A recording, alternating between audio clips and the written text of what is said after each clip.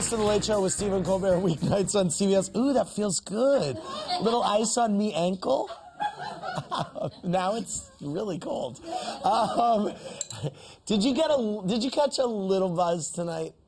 Oh, yeah. Okay. Yeah, because this is the third one of these. Yeah, because I had to keep freshening it up because it wants to look pretty. I can tell. Yeah. You got a little gigglier, I feel like. Yeah. Tell me the name of the drink you're drinking. Well, the drink, here's the thing, I don't know the name of it, actually, is that this is my summertime jam. Okay. And I'm drinking a lot of them because I'm trying to squeeze the most out of the summer that I possibly, because I'm getting to that panicky part of the summer where I'm like, oh my God, I haven't had enough summer yet. Yes. What's in the drink? This is Campari, Stoli Orange, soda water with a splash of orange juice on top. And when you first make it, it looks like a tequila sunrise. Yes. And so I didn't know the name for it. I don't have a name for it. But Anthony, one of your producers, said, why don't you call it because it's Campari, you call it Capri, a Capri Sunset. The best title ever. Philip, have you ever made one of those? I actually have not, but I just was telling him earlier backstage that we could sell a lot of those on Fire Island. Absolutely. Yeah, because as I told him, it is the gayest drink ever. Let's go back to the phones. You are what you eat. Yes. Caller, what's your name and from where are you calling? Hi, my name is Corey from Queens. Hey, Corey, what's your question? First, Andy, you are my favorite. I love you. Thank you. Stephen, on a scale of 1 to WTF, how freaked out were you when Sean Penn started smoking cigarettes on your show and said he took an Ambien before? What was the second half of that? And he said he took an Ambien before. Oh, I forgot about the Ambien part because I was so freaked about the cigarettes. Right. Oh, I don't know. I wasn't actually that freaked out because I grew up with Carson and Letterman, and everybody was always smoking, and I know that it's absolutely verboten, and please don't smoke. Yeah. But it just seemed perfectly normal to me. And he was smoking so much when I went to go see him downstairs, because I say hi to the guests sometimes beforehand, he was just smoking like a chimney. And I know that he had smoked in some other interview he had recently done, on CBS This Morning or CBS Sunday Morning or something. I said, now, are you going to smoke on my show? And he goes, well, not if you're going to stop me. I said, you're the guest. You can do what you want. So when he smoked on the show, I said, get me an ashtray just in case he smokes. Right. But, I mean, the guest is the guest. I'm not going to stop him. Like, you want a drink? I'll get you a drink. You want to smoke? You smoke. Whatever. Like, if an artist comes on to do a musical number on the show, they'll often say, like, what do you want him to play? I'm like, he's the artist. Choose what you want to play.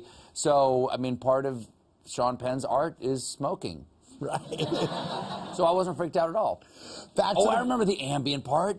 Yeah. That made sense because he rambled. Yes. It was a weird interview. I love him. I know he's kind of crazy and problematic, but what would art be without crazy people? Well, that's true. Well, do you think that the society in general is just getting, that everything's becoming problematic in terms of what people can say and not? I mean, I feel like... Yes, it is, but it doesn't mean that they're not, that things aren't problematic. Like, you know, often things that are problematic are... communities have felt underrepresented,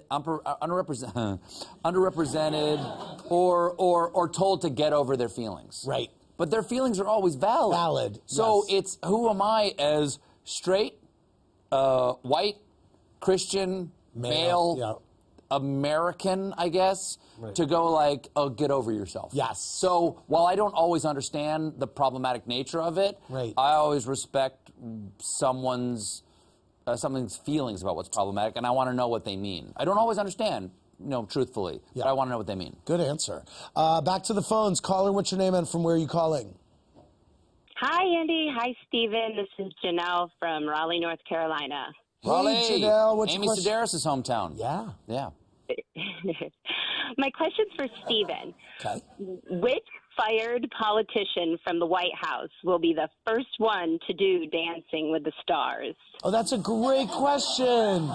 We thought it was going to be the Mooch. No, the Mooch might go back. The Mooch still talks to the president. Wow. He's still in communication.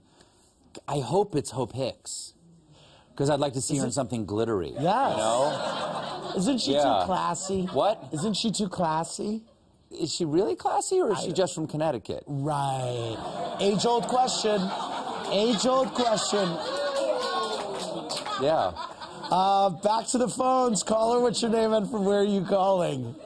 I should have more good tagline. This is Alexa from Buffalo. That could have been some good housewife shade for one of those. You're not classy. You're from Connecticut. Yeah. Yep. Hey, what's your question? Hi, this is Alexa from Buffalo. First of all, Stephen, I think you're absolutely hilarious, and I love you. You're genius. I agree. And Andy, I love you too. I watch you all the time. I watch you all the time. Thanks. So my question for you is, what was your best memory of your time at Second City? My best memory of the time at Second City was any time in the improvisational scene went so well that you had no sense of who was leading. Right. You know, my best friends that I made there were Amy Sedaris and Paul Dinello, who were hired on the same day, along with Chris Farley. We all traveled around together, and that was an amazing. I didn't know Farley memory. was in your class. Farley and I traveled around the road for about 6 months together before he actually got hired quickly and then went off to SNL. But Farley was. He was really joyful. What people don't know, he was really smart. He wasn't actually like the sort of the bumbling dolt that he played. Right. He was a smart, really a man filled with an enormous heart.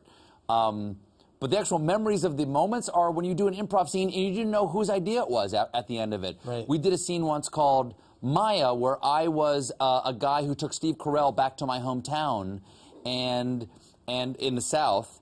And in the scene, it was all fully improvised, entire cast scene, which is very hard to do for everybody to improvise.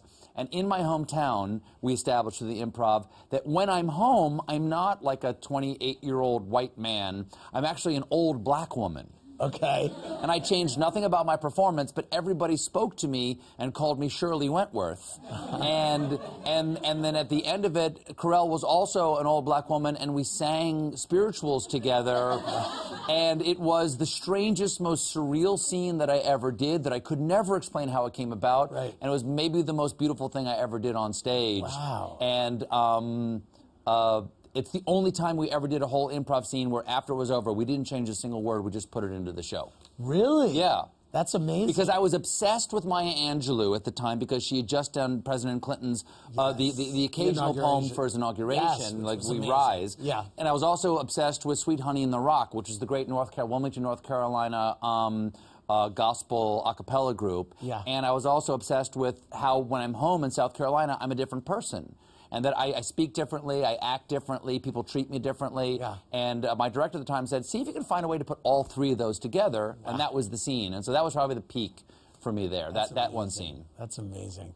Back to the phones. I think we have last call of the night. Caller, what's your name and from where are you calling?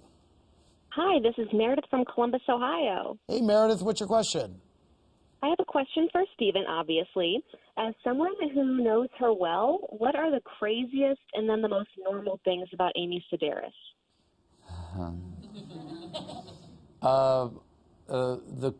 What's the craziest? The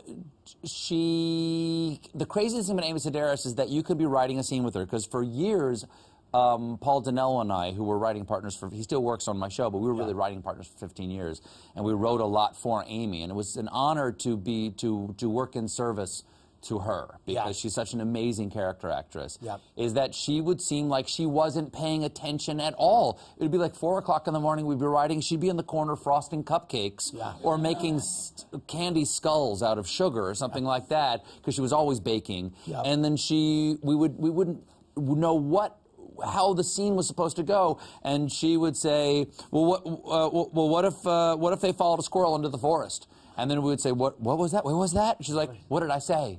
And whatever she said was the answer. And I mean this as a compliment, kind of like an idiot savant. She did not know that she had absorbed every problem in the script and come up with the answer with no effort, and it would kind of infuriate us because we were chopping wood for hours trying to come up with the answer, and it would come out of her like breathing. That's amazing. And the most normal thing about Amy was she's very loving and giving, and she's very kind, and she loves to make you feel better with food. Yes, she does. Yeah. She's great. And you're great, and thank you for indulging us tonight. We love having you. Thank you for having me. Really appreciate it. Everybody watch The Late Show. Show with Stephen Colbert, weeknights on CBS. You can catch Philip right there